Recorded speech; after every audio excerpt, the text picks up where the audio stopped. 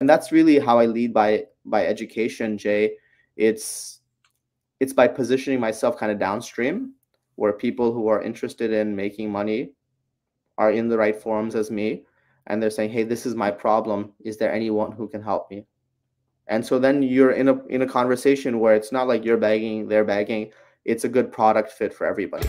And if you're a real estate investor and are wondering how to raise and leverage private money to make more profit on every deal, then you're in the right place. On Raising Private Money, we'll speak with new and seasoned investors to dissect their deals and extract the best tips and strategies to help you get the money, because the money comes first. Now here's your host, Jay Conner. Welcome to another amazing episode of Raising Private Money. I'm Jay Conner, your host. This is the show where we talk about raising private money without even asking for money. Now, on this amazing show, my guest today, check this out. He has raised over $20 million in private money. And guess what? He has done it in a way that I bet you have never heard anybody else doing. In fact, I've been raising private money all the way since 2009, and I have never heard of anybody raising private money like my guest does. You know how he does it? He does it. He's raised over $20 million by using the WhatsApp app. Can you imagine attracting $20 million in private money by using the WhatsApp app, for goodness sake? Now, part of his secret sauce that we're going to talk about, he leads with education. He leads with education, just like I do. So we're going to dive really deep in this episode as to how exactly he's done this. In just a moment, you're going to meet my very, very special guest, Mustafa Ladha, right after this.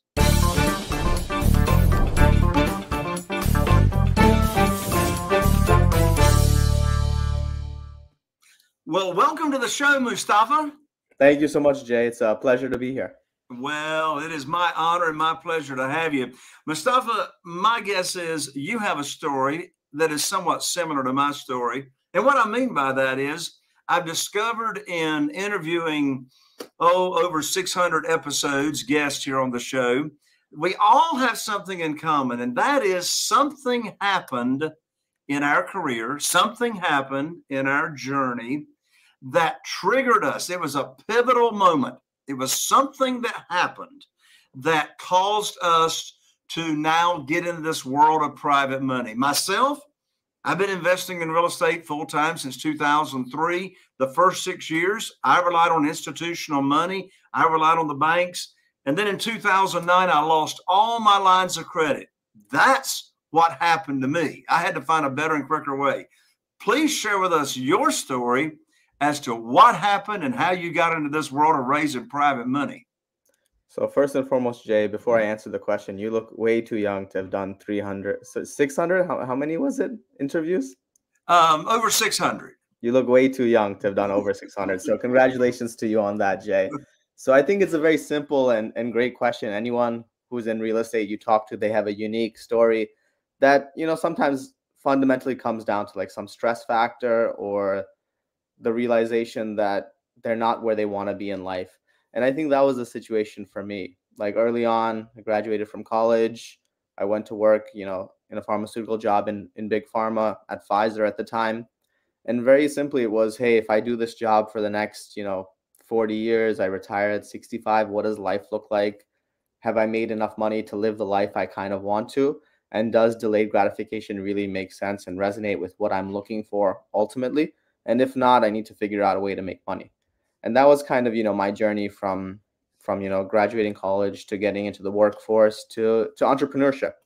And then within entrepreneurship, it was, okay, what's the most scalable business? And what has historically been, the most recession resistant? Like you mentioned, starting in 2003, being in the real estate market in 2009, and continuing to invest, which indicates to a lot of listeners that real estate is that market that you want to be in long term.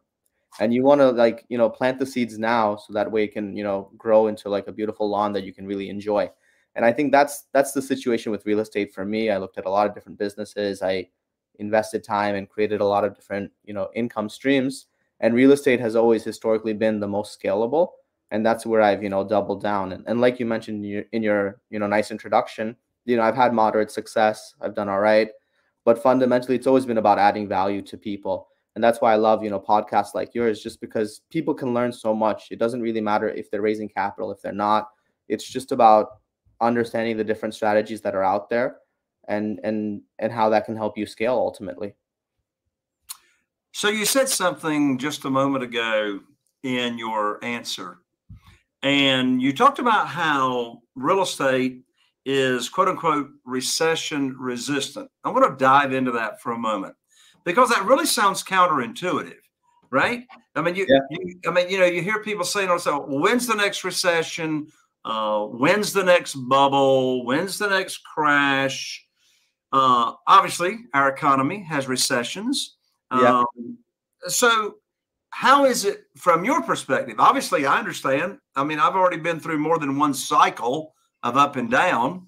My journey has been recession resistant. It has not been problem resistant, but it's been recession resistant. From your perspective, how is real estate recession resistant? I think it's a great question, and it's really simple, but it really hits home to a lot of people, especially right now, depending on where you are in the economy, what job you have, etc. So fundamentally, a lot of us were kind of pitched this dream or this ideal, from elementary school till you graduate, that like, oh, get an education, get a good job, and you'll be okay. And in theory, that makes sense. But the fact of the matter is, most Americans don't retire with enough savings to actually enjoy retirement. So then when you start to look at the data, there's a bit of a disconnect where, hey, if I get a good education, that's great. But that doesn't mean that I'm set. If I get a good job at a good company, that's great. But that doesn't mean that company will necessarily look out for me with a pension or with, a well-funded 401k or with a game plan that Mustafa is invaluable for the next 40 years. I'm only invaluable if I perform, which is fine with me. But then there can be some situations outside of your control which is happening right now in the industry. You have, tech layoffs, you have pharmaceutical industry layoffs. And these are jobs that historically were doing very well in COVID. So it becomes a situation where to some degree you want to limit your risk. And in a lot of situations, we're told to just have one source of income, our primary W-2 job. And that can be very risky in a challenging market. And that challenging market is typically referred to as like a recession, where, depending on your industry, you can lose your job. So then it becomes, okay, hey, what am I going to invest in to mitigate my reliance, to limit my reliance on my W-2, on my sole income? Typically, people will go to the stock market. Typically, it'll be in the form of a 401k, which is better than not investing at all. The problem with that, from my perspective, is that the money is locked up typically until 65. So I want to say, okay, hey, how can I invest now? How can I build an income stream today that I can use for whatever I want? Because who knows if I'll make it to 65. And if I do, like, it's great to have money at 65. It's better to have money today. So if that's the mindset, Jay, then it becomes, okay, let's look at entrepreneurship. Let's look at, creating businesses. Let's look at generating revenue today. And then as you go through that, it becomes, okay, hey, how do we scale this? What's the most efficient way? And then depending on your answers, ultimately, for a lot of people, for the average millionaire in the US, it comes down to real estate. And now the reason why, to answer your question, Jay, the reason why I view real estate as recession resistant is because it's all about the strategy. In real estate, a lot of times people tell you you make money when you buy. And that's really critical because it means that you need to buy well. Think about it like today, we're recording this in April and we're saying, hey, it's April, it's springtime. I'm going to go out and buy like shorts or something that's like seasonal. Those seasonal expenses are going to be more in demand now because we're entering a period of nicer weather, right? So the caveat would be like, hey, if you're doing a lot of shopping or whatever, you might wait until Black Friday where there's tremendous sales. And now the parallel to real estate would be we're in this environment of high interest rates where people are saying, hey, rates might drop. A year ago, this time, they're saying rates are going to rise. Fundamentally, that question of rates can create angst or uncertainty in the market, and people might not be sure whether or not to invest. And so then it becomes, when you're underwriting a deal, you want to understand, hey, am I buying right? And then the rates issue, I'm underwriting for that. And I'm saying, hey, rates are maybe a little bit higher than they are today, just to be conservative. And then you build out your strategy with your base assumptions and you say, hey, in 2024, rates are high versus 2022. But maybe over a 30-year period, rates are kind of normal. Like they're not high, they're not low, they're about in the middle. So if that's the lens and I'm a real estate investor investing for 30 years, then I can't get caught up in the minutia of life, because somebody is always going to be screaming doom and gloom. Somebody is always going to be screaming like, oh, hey, this is a very exciting time to get invested. You kind of want to be level-headed and look at the data from my perspective, Jay, and I probably assume from your perspective as well, based on all the podcasts I've heard, that it's just about looking at the fundamentals and making a sound decision based on the numbers, and then scaling from there, if that makes sense. Absolutely makes sense. Now, one thing I love about your philosophy, your approach, your mindset is that you attract private money. You don't chase like I don't chase. You attract private money by leading with education.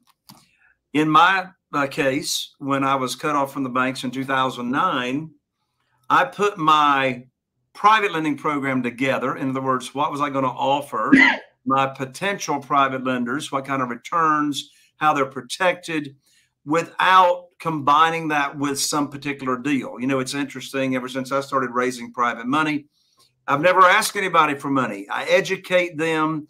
You know, the traditional way of borrowing money is you go to the bank or the hard money lender and you get on your hands and knees and you put your hands underneath your chin and you beg and you plead and you say, please fund my deal. And, you know, in this world, it's not about applying or asking for a mortgage. We're actually offering a mortgage, making a difference in other people's lives. Ordinary people, just like you and me. I've got 47 private lenders now that are loaning money on our deals. With that, my question to you, Mustafa, is specifically, how do you lead with education and then segue us into whenever the time is right? No, I'm not going to ask that question yet. Hold up. Don't go there yet. Answer the question first. How do you lead with education? Sure. So I think fundamentally, I approach life as I don't know what I don't know, Jay. So when I get into a conversation like today's, it's, hey, what can I learn from Jay and how can I add value to Jay? And you're asking a very great, simple question of, hey, how do you attract investors? Fundamentally, it's about establishing trust, establishing value for them, and understanding what they want out of life. If you went up to anybody randomly on the street and you said, hey, do you want to make money? Everyone would say yes, in my humble opinion. But do they trust you to make them money? No, because you haven't done anything to establish that relationship. And the thing is, in a lot of situations, you're doing things out of altruism in some situations, and to develop a relationship and to say, hey, listen, I can add value for you here. I can talk to you about these strategies that I implement in my own life based on my experience, and then, use them if you want. You can invest in real estate through your retirement account. Most people don't know that. So now all of a sudden it goes from I don't have money to I have this annoying 401k that's not performing. Can Mustafa help me solve this problem? Now for you, Jay, that's a great solution, because now your private money lenders who are making maybe 5 to 8% in the stock market can now invest in your deals. And that's kind of what it comes down to, because the same could be said of a HELOC or of a life insurance policy or of liquid cash if the structure made sense. And that's really how I lead by education, Jay. It's by positioning myself kind of downstream, where people who are interested in making money are in the right forums as me, and they're saying, hey, this is my problem. Is there anyone who can help me? And so then you're in a conversation where it's not like you're begging, they're begging. It's a good product fit for everybody. And you kind of mentioned a good example where you go to the bank or you go to a private money lender and you're applying and all of this. That's a great process. There's nothing wrong with it per se. It's just not how I do business. And everyone does business differently, if that makes sense, Jay. It's just about figuring out how you can provide as much value at scale to people. And then ultimately, sometimes that value that they want is they want a secure investment opportunity.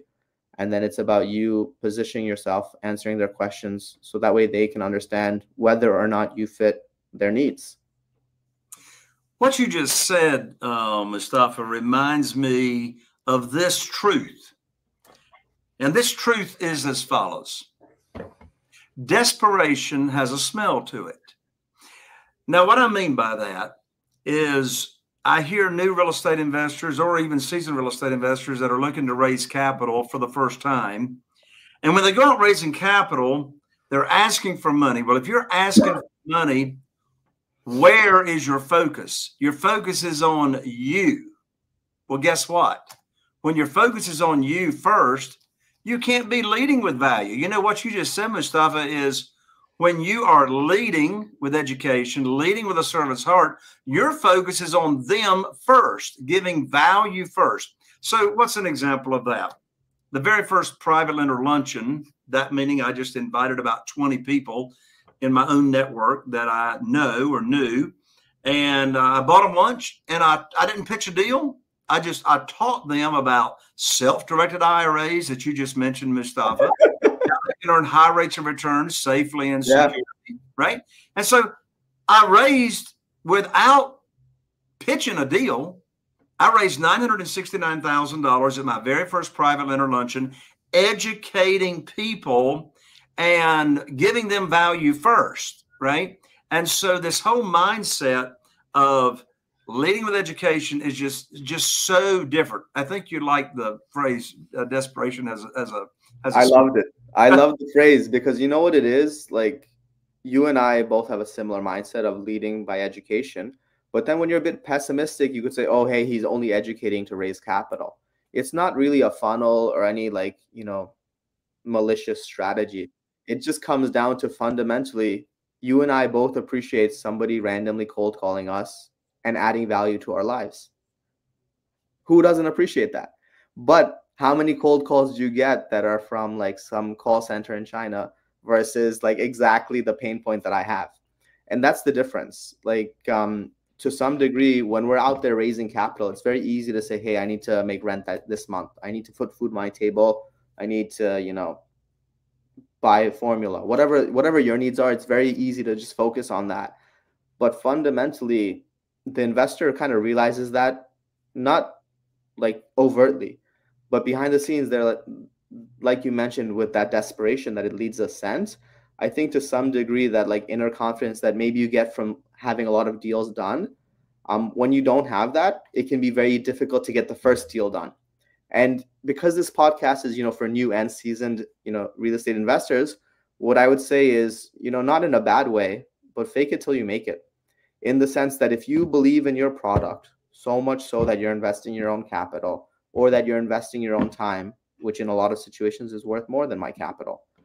If that's the case, then you need to be able to communicate that to a potential investor in a way that doesn't reek of desperation. Like when I go to the BMW dealership, the Porsche dealership, whatever, the salesman is going to be a little different potentially than that used car salesman example where they're pitching me aggressively on how I need to buy this car today. And to some degree, that's what you want to kind of create, whether that's through education, which is how you and I, Jay, prefer to do it, or through some other strategy. You want to position yourself that, hey, I have some skill set that can add value to others. So if other people realize that, they'll come to me and they'll ask me for advice. Just like you'd go to a doctor and ask them, okay, what do you recommend? Or you'd go to a new restaurant and you'd ask a waiter, what's the best thing on the menu? That waiter may or may not have a higher net worth than you. It's not about money. It's about local experience. They're the best at knowing what's best on the menu for this restaurant. And that's why you're giving them that power to decide for you. And so that's kind of what you want to establish within the space of real estate, or not even real estate, but your micro niche. If you're in multifamily like me, like ground up construction multifamily, if that's your niche, then that's what you focus on. And you say, hey, I'm very good at this. I'm happy to help you underwrite other deals, but this is my wheelhouse. And then it all scales from there, Jay. One phrase that you just said, Mustafa, was mindset. I tell people all the time, until you own the real estate between your ears, it's going to be hard to own real estate traditionally out there. And so I want us to dive in for a moment on mindset. And that is, we're not chasing, we're not begging, we're not selling, we're not persuading. All this leading with education. And another part of the mindset, and I want you to comment on this, Mustafa. part of my mindset is if I ever feel like I'm starting to sell somebody on this world of becoming a private lender, I step back. In fact, all of the conversations I have, I sort of want to feel like I've got a foot in the back door getting ready to walk away. Because quite frankly, they need us, the private lenders need us more than we need them, and here's why. And that's not an arrogant statement. It's just a fact. There's so much more money out there than there are deals, to tell you the truth. I've got a problem. I've got $1.5 million, what I call sitting on the shelf of unused private money, just waiting for me to deploy. I have that fun for you. Don't worry about it. Solution. You got a solution to my problem. I love it. Don't worry, I'll take care of you offline. But continue. I appreciate that. I appreciate that. So comment on that mindset of not having to sell or persuade. You sort of talked about it a second ago, the used car salesman versus, the BMW, Mercedes, Rolls Royce, rep. Yeah, I think it's a great point. And there's a fine balance. Like, anyone watching this, like I can appear pretty serious on these podcasts or in conversation. And so sometimes when I say something along the lines of I don't need you, you need me, which can come across on calls, it can come off arrogant. And it's been very few times that I've gotten that feedback, but it's really caused me to pause and take a step back, because that's not really my personality. I'm not really an arrogant person, in my opinion of myself, which could be arrogant, itself. But that being said, it's, hey, like I always want to lead by creating value. At the same time, sometimes you meet a person who's kind of sucking the juice out of any deal, or they're taking all the profit off the table for everybody. And that's not how my deals are structured necessarily. It's everyone makes money together, or money first, but not like you make all the money or I make all the money. So that being said, I got that feedback from somebody a couple of years ago that said, hey, Mustafa, when you first started raising capital on WhatsApp, I felt like, there was this, young, arrogant guy who's talking about a deal, because the way I structured it is very simply like, hey, I'm investing $800K on Friday. Today is Sunday. You're more than welcome to join me, or you're more than welcome to watch. And it's a proof of concept, fundamentally, to position it that like I don't need the money, but if you invest with me, we'll all make money together, and it'll be a great example of how we can all scale together. And that's how I positioned, my first capital raise, Jay. And it was very simply to really focus on the educational piece, and not to feel like I was selling people, because like you mentioned and maybe alluded to some degree, we're in our own way a bit introverted, where we want to work with people, we want to educate people, we want to help them, but we don't want to go around begging or asking or making other people feel uncomfortable, because that would make us feel uncomfortable. So we always want a foot out the door a little bit to say, hey, you can invest in this structure, you can invest in this other structure, or you can invest in no structure. And sometimes that can lead the person to be a little confused. And then it's like, no problem. I'm here to help you. I'm here to clarify the different options. But fundamentally, there's a lot of money out there, and there aren't that many deals. But when you're asking for capital, people feel like you're desperate. And so it's about kind of clearly communicating that we're raising capital for this deal because this is the goal long term, and this is what you can be a part of. At the same time, if it doesn't fit your parameters, if you're not sure about the risk profile, if you feel like, we're going to default or whatever your concerns are, don't invest. I'll be around in 5 years, 10 years. You can circle back with me then, and we'll have that same kind of conversation. And I've had that conversation with investors who 3 years ago decided not to invest, and now they're investing. And what happened? They missed out on the opportunity cost of making double-digit returns. Does that mean they'll make double-digit returns in the future? No, because I can't guarantee performance. That's illegal. And that's the type of conversation that I would have with investors to say, hey, listen, if you want information, more than happy to provide that. If you want testimonials or references, more than happy to provide that. But it's not a situation where I can stop the deal just for you to decide to invest or not to invest. Or it's not the situation where I can, indefinitely move timelines. Sometimes the deal gets funded and people miss out. And that's sort of a byproduct of it being an amazing opportunity. But I'm not going to beat you over the head with the fact that this is an amazing opportunity. I'm just going to say it once casually and move on. And that's typically how I address those things, Jay, if that makes sense. Mustafa, you just said something that got my attention.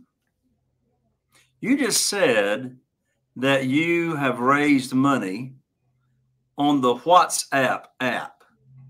How in the world? I've never heard anybody else say that. Now, I've heard people say, you know, put the word out. What are you doing on social media, etc. But you got a niche right there. How in the world have you raised money on the WhatsApp? Yeah, so it's kind of like your luncheon example, right? So really it's about positioning yourself downstream, like I mentioned earlier. I think fundamentally everyone is looking to make money. There's loads of money out there, like you alluded to as well. So it's about positioning yourself on platforms where maybe there's less competition. Maybe you understand the mentality of people more, to say, hey, people are always looking to make money. They can go to a coffee shop and meet somebody and invest. They can go to a luncheon to meet somebody and invest. Or they can meet somebody online, on Facebook, on LinkedIn, on Twitter, on WhatsApp.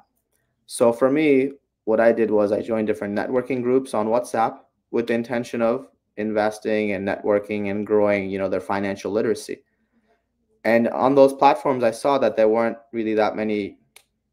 There were options that made sense to people, but I felt like we had a compelling case of maybe a structure that would be, more advantageous for investors.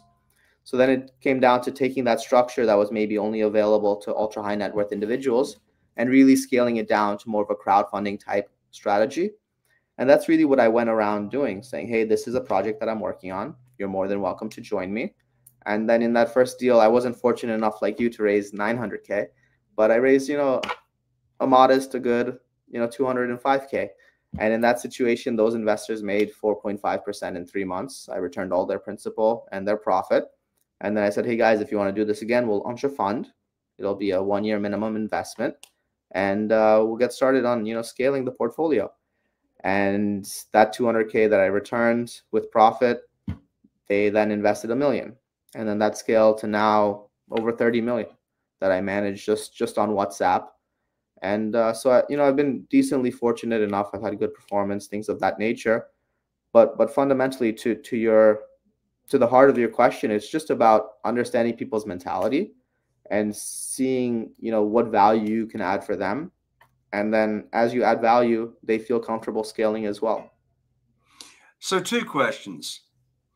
The profile of the average Facebook user is one thing, a LinkedIn user, a TikTok user, an Instagram user. How would you describe the WhatsApp people? I don't know, in the sense that it's like, how would you describe a coffee person, right? They could be going to Starbucks, they could be going to Dunkin'. It's different. So fundamentally, like when you talk to somebody or when you're advising somebody who's getting started, right? Like you're in the capital raising business for years, you have much more experience and you're better looking than I am, right? So when you advise somebody, you would say, hey, start with friends and family. I did not start with friends and family, right? The way I started was, hey, who's looking to make money? Who are the people that are most aggressively looking to make money, and where are they hanging out? In this situation, I came across a network of people on WhatsApp that literally have their own virtual coffee stores talking about making money. Those are the groups that I joined. And now when they're talking about money, I'm looking at it like, oh, hey, they're not making that much money in my opinion. So how do I have that conversation in a respectful way? So by educating, by saying, hey, here's a different strategy. And that's really what I did, by leading by example, by showing the value, and then ultimately by scaling those relationships with proof of concept. And then it's like, okay, hey, no one's talking about having a fund admin on their other investments. Let me have a fund admin. Hey, no one's talking about audited financials. Let me add audited financials. Let me make this an institutional grade product to the best of my ability for retail investors. That way, before any competition can even develop, it's that, hey, this guy has had 5 years, 10 years of track record, and he has all of this. So now to compete, like a new product doesn't have that double-digit track record for 5+ years. They don't have the audited financials. They don't have a fund admin. They don't have all these different plus points. So it becomes harder to some degree for a new product to compete with mine in that one micro niche. And then at the same time, it becomes, hey, everybody's still working, they're still making money, they're still looking to invest. And because they've had good performance, good track record, good communication, they're comfortable, referring you to others. And that's how it scales. And I think that's the thing. And it's probably similar for you, Jay, except the only thing was instead of a virtual setting, it was in person. And I think it's also a changing of the times to some degree in 2024. To raise capital online is no longer unique. To raise capital on WhatsApp, I agree. I don't think many people are doing it. I don't know of any other people that are really doing it at scale. But that doesn't mean that it's the best strategy or the right strategy. I think the right strategy is, as a capital raiser, because I know this is also for new capital raisers, this podcast, what I would do is I would say whatever feels natural to you, that's where you should be raising money. If you enjoy being on WhatsApp, raise money on WhatsApp. If you enjoy Twitter, do Twitter. If you enjoy raising money at the racetrack, do that, or the pickleball court. Whatever it is, whatever your preferences are, that's where you should be making meaningful connections, because it's not really, a lot of people think it's a numbers game, but to me it's about like building the depth of relationships, because that one investor that starts out at 10K, he might be a multi-million-dollar or $1 million investor for you. You just have to establish proof of concept for him, and then he'll scale with you, and he'll happily scale with you. And I think that's the difference, from my perspective, Jay, that there's no one right way to raise capital. It's just whatever feels right to you, the capital raiser. That is so intriguing, Mustafa. So intriguing. I appreciate you sharing that, particularly about the WhatsApp. A few topics we didn't have time to cover, I want to cover right now very quickly. Sure. And that is, we talked about self-directed IRAs. Of the 47 private lenders that we have investing in our deals, over half of those 47 private lenders are using their retirement funds. Beautiful. And you know what's interesting? None of them ever heard of self-directed IRAs until I put on my teacher hat and I started teaching them. So I just want the audience to know this, particularly those that are listening that are interested in being a passive investor. Let Mustafa do all the work. You just invest the money, and Mustafa will give you a high rate of return safely and securely. You can use your retirement funds. And if you don't know how to do that, Mustafa can teach you how to do that. You can also use life insurance. You can use life insurance to invest in real estate. Mustafa can teach you how to do that. You also can use HELOCs. You can use home equity, lines of credit to invest in real estate. That's called arbitrage, and I love it because that's got an infinite rate of return. If you'd like to learn how to get an infinite rate of return by leveraging the bank's money, talk to Mustafa about that. So I'm leading into Veloce Capital. Veloce Capital, Mustafa. Tell the audience about Veloce Capital and why they would want to learn about that. Sure. So Veloce Capital, we're based in New Jersey. We invest a lot in New Jersey, a lot in Baltimore, Maryland, and Atlanta, Georgia. And fundamentally, we're a private real estate investment firm. We have a lot of different strategies for investors. Really, it comes down to your goals, right? If you're somebody who's looking to make money monthly, there's an income fund that can help you do that. If you're looking more for long-term wealth, maybe with a short investment period of minimum 2 years, there's a strategy for that.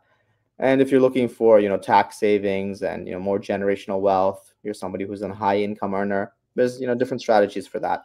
And fundamentally, it comes down to you and your goals, because like we mentioned in that coffee example, there's no, one best place to get coffee per se. It depends on your preferences. It's the same with real estate. Real estate is a vehicle, and you want that vehicle to be in alignment with your goals. So it's a really intimate conversation to say, hey, this is how I want to make money. And then I say, okay, hey, this is a structure. Does it make sense? Does it resonate? And then accordingly, we really build that out for you. And ultimately, it's customized based on your needs. So if you'd like to learn how to be a passive real estate investor by being an investor in Veloce Capital, go to www.Veloce Capital, spelled VELOCE, capital.com. And of course, that will be in the show notes as well. Mustafa, thank you so much. You and I are definitely aligned in our philosophy and how we go about attracting money without asking for money by leading with education. Thank you so much for joining me. No, it was my pleasure. Thank you again, and have a good one. You got it.